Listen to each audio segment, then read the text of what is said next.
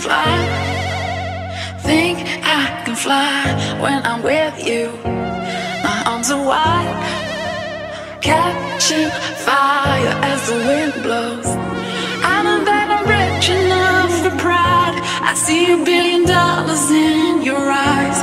Hi everyone, welcome back to the OmogeMuRa YouTube channel and welcome to today's video. In today's video, I'm going to be showing you how you can get this beautiful orange red glittery smoky eye with a bold red lip. I don't really know if I should call this a smoky eye. It's more like a really colorful red and orange eye look. That's honestly the only way I can describe it. It's the look I had in the last video that I did with my boyfriend, which was the Boom Boo drinking challenge. If you have no idea what I'm talking about, you should click on the link that's gonna pop up. All the products you use to get this look, this exact look, will be linked in the description box below. Please do support me because I do get a little bit of monies off the clicking on the links and buying. So if you ever want to buy some makeup products and you want to support your fave, aka me, please click on the links below and shop via my links. Before we get started in today's video, please do not forget to subscribe to the OmogeMuRa YouTube channel and join my family here on the internet. Also, do not forget to click on the notification bell so that you will always get notifications of whenever I upload a new video. Without wasting any more of your time, let's get started in today's video.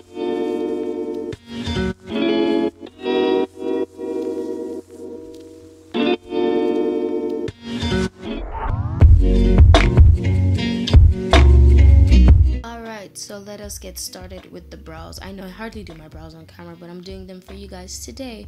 I'm starting off with brushing my brows and using the Brown Davis pencil to lightly fill in and create the shape for my brows. And then I'm going to be using the Black Davis pencil, which is very black, but I'm going to be using it only at the ends of my brows. I'm only using it at the ends to kind of create an ombre shape. Then I'm going to take some concealer and take a angled brush and carve out the exact shape of how I want my brows to look like. And then I'm going to take my foundation brush and blend out the concealer. And right now I am just brushing the beginning of my brow so it looks a little bit faded, so you can have that nice faded brow ombre effect that we all like. Now on to the major makeup. I'm putting down some concealer on my eyelid as an eyeshadow base, and I'm blending that out with my flat foundation brush. First shade I'm going to take is this camel brown shade from the Makeup Revolution Iconic Reloaded Vitality palette, and this is going to be my transition shade and my blending shade. Now, fair warning, this look involves a lot of blending. The next shade I'm going to be taking is the orange shade in the same palette, and that is going to go right below the first shade.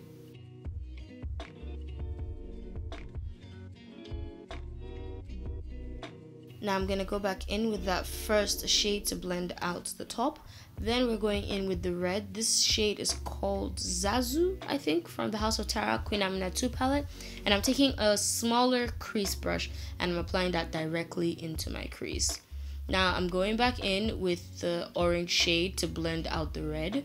Then I'm going to go back in with the first shade we used to blend out the orange. Do you see what I mean about the blending? This look requires a lot of blending. Now I'm taking a little bit of concealer and I'm putting this down as a base for the orange shade that we're going to use. You can use an eyeshadow base, like there's some eyeshadow bases you could use, but I prefer using concealer because concealer allows the eyeshadow to really pop. So I put on a base of concealer and now I have the eyeshadow on my lid, and then I'm going back in with that red shade to blend, you know, where the orange and the red meet. Then I'm gonna go in with the orange shade so that we don't lose any of the orange. Then I'm gonna go back in with that first shade so we can blend it all out. Whew. Now we're gonna do some liquid liner. This is the Yanga Beauty liquid liner, and I'm doing a really sharp and precise wing. Then for mascara, I'm gonna be using the Maybelline The Colossal Go Chaotic Express mascara. I really like this mascara. It's one of my favorite from the Maybelline bunch. For my face, I'm going to be using the Black Opal True Color Perfecting Primer, and I'm going to be applying this all over my face. This is going to give me a nice glow under the foundation. Then for foundation, I'm going to be using the Wet n Wild Photo Focus Foundation in the shade Mahogany. The only problem I have with this foundation, even though it's one of my favorites, is application. It has like a spatula sort of thing, and it is so annoying, I swear, honestly.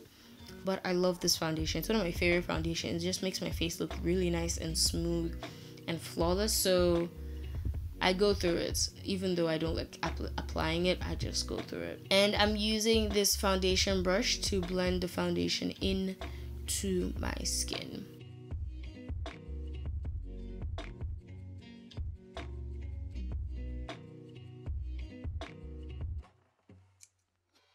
Next, we're going to be using the Maybelline Fit Me concealer, and I'm going to be concealing under my eyes, my chin, the bridge of my nose, and my forehead.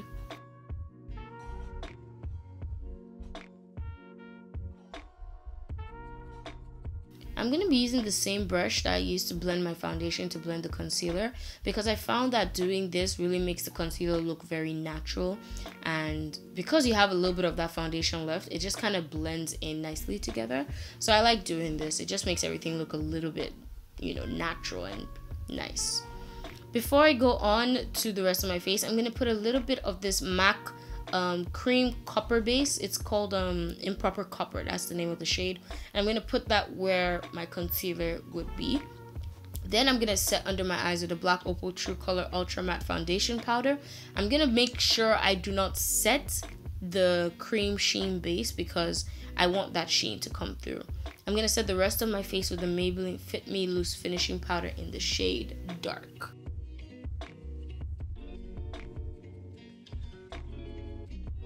Then I'm going to highlight using the Candid Glow highlight from Yanga Beauty in the shade Porkish. And I'm going to highlight my chin, the bridge of my nose, my cheekbones, which is by then me setting that cream copper base. And then I'm going to put a little bit on my forehead and also on my Cupid's bow. Then to finish off the eyes, I'm going to go back in with a Precise Crease brush and that red shade. And I'm going to stamp it right under my eyes. Then I'm going to take a flat shader brush and that orange shade from the Makeup Revolution palette to blend out the red so it has like a nice, really orange blown out look. Then I'm finishing up my eye makeup using the same mascara as I used before. For my lips, I'm going to be using the Zaron lip pencil in the shade Red Vines. I think Zaron makes like the best lip pencils I've ever used. The lip pencils are just so nice and smooth and creamy and pigmented. For the main lip color, I'm going to be using the Vivid Hot Lacquer in the shade Classic. This is from Maybelline. It has the pigmentation of a lipstick but the shine of a gloss. It's actually one of my favorite things. To finish off the entire look, I'm going to be using the Zaron Loose Finishing Powder. So I said loose. Zaron Finishing Powder. That's what I use to finish off this look.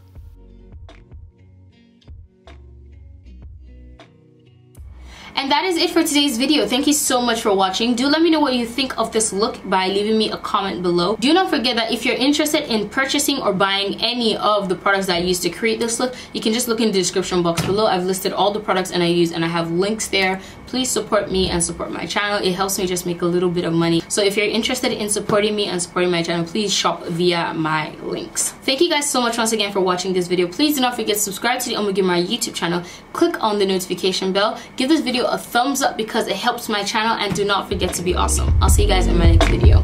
Bye.